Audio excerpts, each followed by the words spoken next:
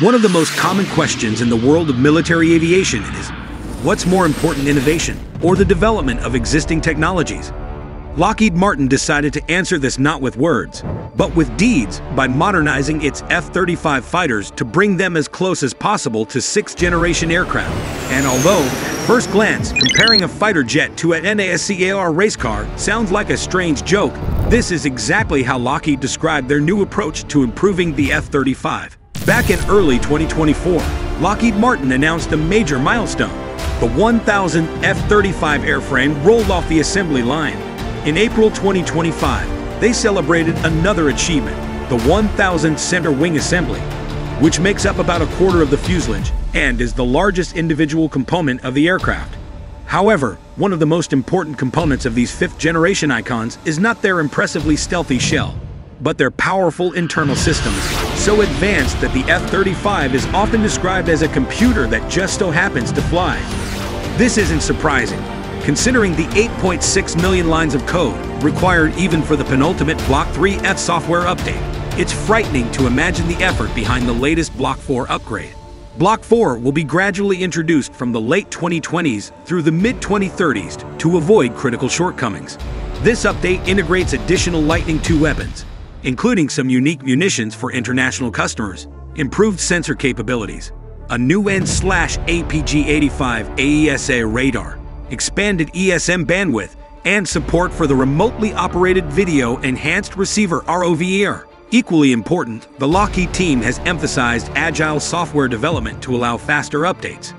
A key component of Block 4 is Technology Refresh 3TR3, which includes a new display, core processor, and memory modules to support increased computing demands. Of course, engine modernization hasn't been forgotten. In addition to improving the Pratt & Whitney F135 engines currently used in the Lightning II, efforts are underway to develop entirely new adaptive cycle engines. Powertrain upgrades are expected throughout the F-35's life cycle to prepare for future threats and increase capabilities.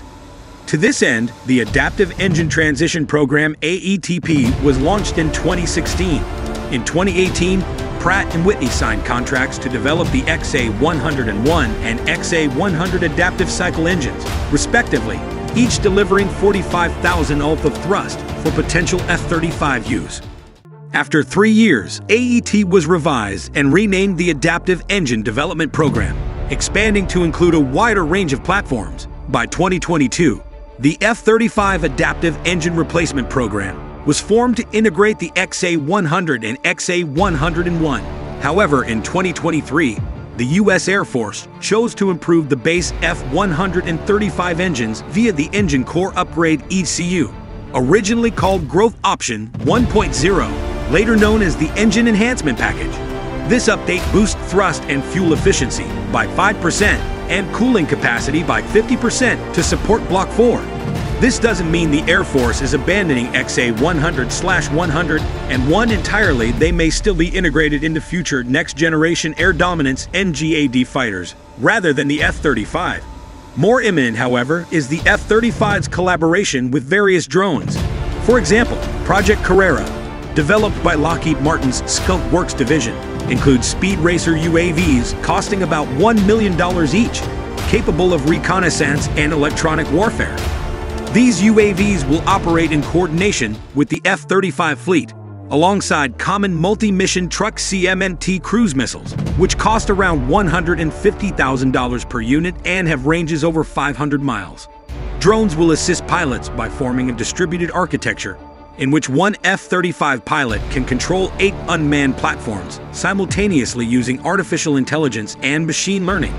These missiles are a more affordable alternative to the AGM-158 Joint Air-to-Surface Standoff Missile. Another more expensive drone, the Kratos XQ-58 Valkyrie, costs around $4 million and is part of the U.S. Air Force's low-cost attritable aircraft technology LCA8 program. Designed to accompany F-35s and F-22s, it features stealth technology, a trapezoidal fuselage, V-tail, and S-shaped air intakes. The XQ-58 can operate with or without human control, and even launch from ships, containers, or semi-trucks. The most fundamental support system for the F-35 and NGAD will be collaborative combat aircraft seeking a new generation of drones operating with manned fighters like the F-22, F-35, and NGAD, often referred to as loyal wingmen. CTAs go far beyond that label by performing air combat, electronic warfare, reconnaissance, strikes, and even psychological operations using AI and modular design. The U.S. Air Force plans to buy about 1,000 CTAs in a 2-to-1 ratio, 600 for 300 F-35 and 400 for 200 NGAD fighters. In the future, this could grow to 2,000 or more, with one Lightning II or NGAD aircraft controlling 3 to 5 CCAs. Speaking of the F-35's future, Jim Taiclet, CEO of Lockheed Martin, recently stated that the company plans to integrate NGAD-developed technologies into current systems, referring specifically to the F-35. According to him, this means improving the 5th-generation Lightning II to what could be called 5th Gen Plus. These upgrades focus on integrating AI into all F-35 systems, including piloting. In simple terms, developing an uncrewed Lightning I. What really made headlines, however, were Taiclet's words.